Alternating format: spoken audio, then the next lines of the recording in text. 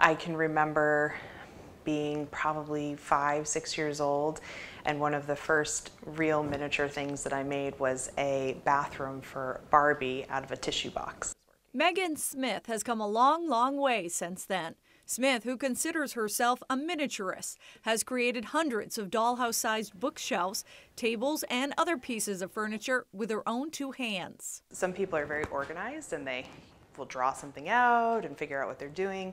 I sit down with a bunch of different bits and pieces and just start playing. Smith says there's a misconception around miniatures. There's a perception that miniatures are just for kids or for young people, and most of the clients that I work with are all adult collectors. I do a lot of what's called kit bashing, and that's when you get like a kit that already has some components that are cut out of the wood, and then I'll just use select pieces of that kit and then I'll add other things to it.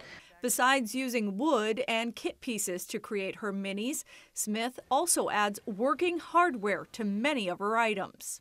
I try to make sure that everything works, and if it has like this has hinges on it, and so I want that to be something that you can actually fold and interact with, because I think that's part of the fun of minis, is having something in a small scale that's still functioning the way that it's intended to.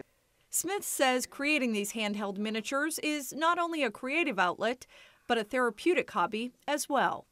It's amazing how having a hobby and like a positive outlet is so good for us. It's a really great thing, and I wish more people got into it. In Brewer, I'm Jody Hersey for ABC 7 and Fox 22 News.